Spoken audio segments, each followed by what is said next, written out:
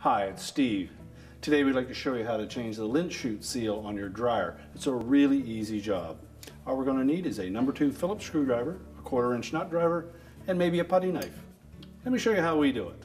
Now to do this repair we will need to gain access to the back of the dryer, so we'll have to pull it forward, disconnect the power, and remove the vent. So our next step will be to remove the lint screen. Just set that aside. And then we'll remove these 2 screws that secure the main top to the lint filter housing. And we'll set that aside. And our next step will be to turn the dryer around and remove the back panel.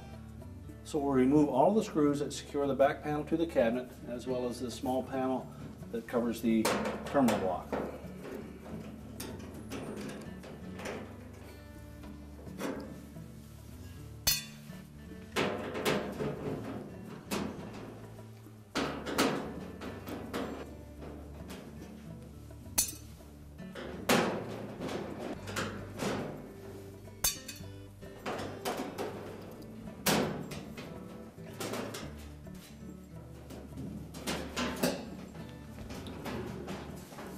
So next we'll remove that panel, set it aside. Now we'll remove 4 more screws that secure that lint filter housing to the blower housing.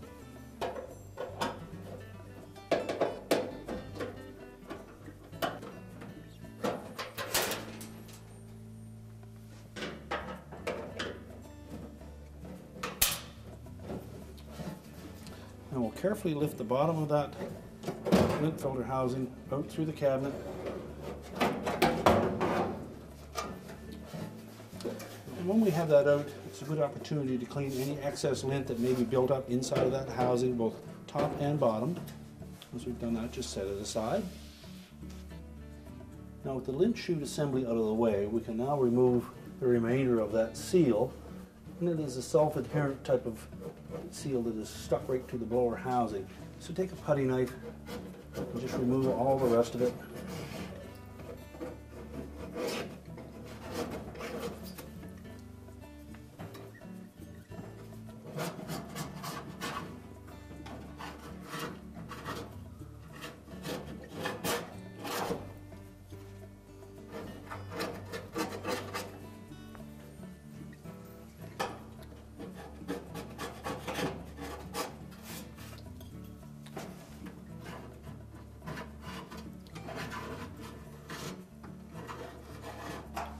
Now it's important to have a nice clean dry surface to put the new seal on.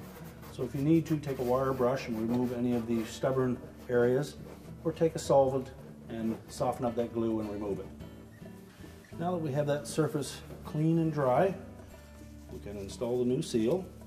We just peel the backing off of it. We'll start that seal anywhere along the perimeter. Keep it fairly close to the edge of that opening.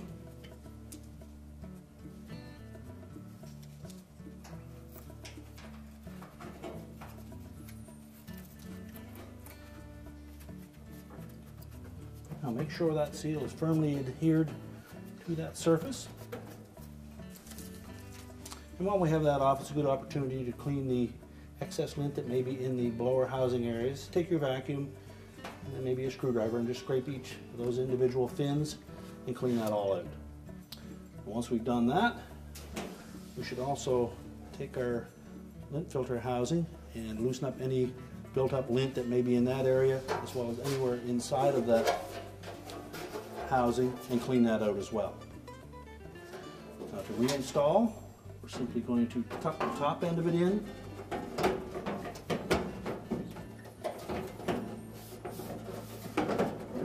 Lift that up over the bulkhead.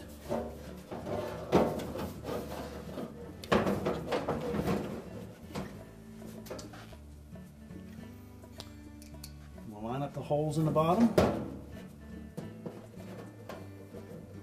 And then we'll reattach that lint filter housing to the blower housing. Install all 4 screws before we tighten them. Make sure that we have it lined up properly.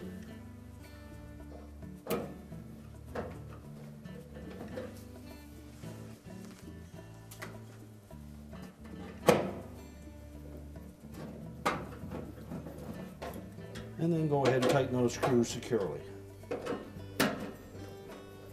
And now we can put the back panel back on.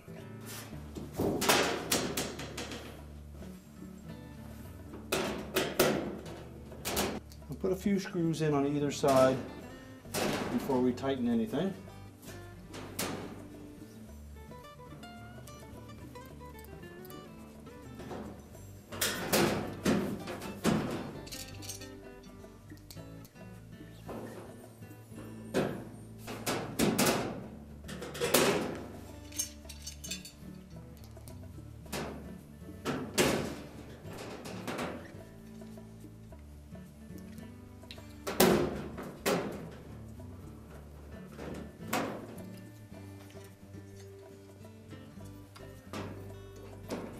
Install the access cover.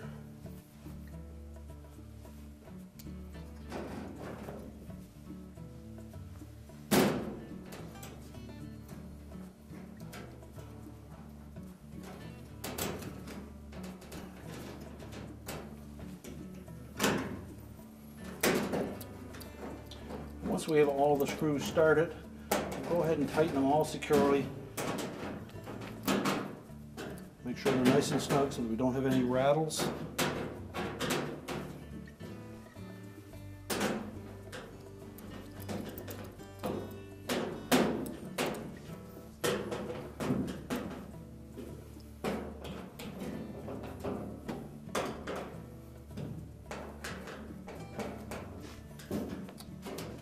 And then we can go ahead and reposition the dryer. We can now push the dryer back into place, reconnect the exhaust vent, and plug the unit back in, and our repair is complete.